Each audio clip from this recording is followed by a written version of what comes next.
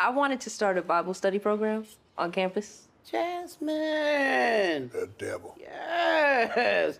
That is fantastic. Thank you, Auntie. Well, wait a minute. Don't they already have one of those things over there? I mean, they did, but the person who started the last one graduated, so it just died off. Oh. It died off because it was a cult. No, Uncle Curtis. Curtis, don't do that. Do what? That's how a lot of them things start.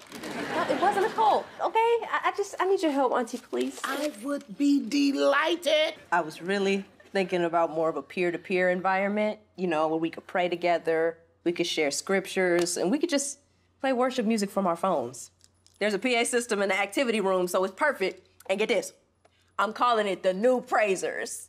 You like that, huh? Now, I do like that. I knew you was gonna love it. New praisers. Yeah, that's the New Praisers. Hey. And listen, for snacks, all we need is potato salad. That sounds good. Hey, or Okay, I'll listen. how about deviled eggs? Then that way you don't even need plates. You know what, that's simple. I could use napkins. I'm with you on that. And you know your auntie make a hell of deviled eggs. She sure do. Okay, Curtis. Help me out, Auntie. Can I ask a question? How you gonna have some eggs named after the devil for Bible study? I didn't think about that. Jazmine, I love your ideas. I do. But now you are gonna need a shepherd.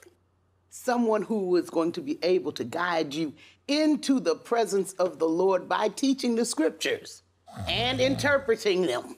And somebody with a lot of experience. Bishop Williams.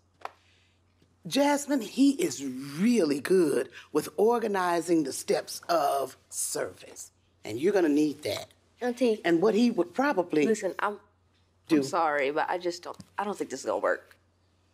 Why not? Well, I could find somebody else. No, it's okay. It's just, this is not really what I wanted. I think we have two different visions for how the service should go. There are a lot of students struggling with depression and mental health. Some of them are even thinking about quitting school or suicide. Woo. Yeah, college students, they deal with all sorts of things. Yes. Mm-hmm. And there's a group of girls that's actually having trouble staying abstinent, too. Yeah, that's very important. Well, actually, that's pretty common. You know, most young ladies in college have problems with that. If they want to talk to somebody about abstinence, they need to talk to Aunt Ella. What? Uncle Curtis. She was the queen of abstinence. Okay. Thank God he sent me. Auntie. To help her with her abstinence problem. I think having a preacher to facilitate might help, but please. Yes. Please get somebody closer to our age. And somebody who has not embezzled money.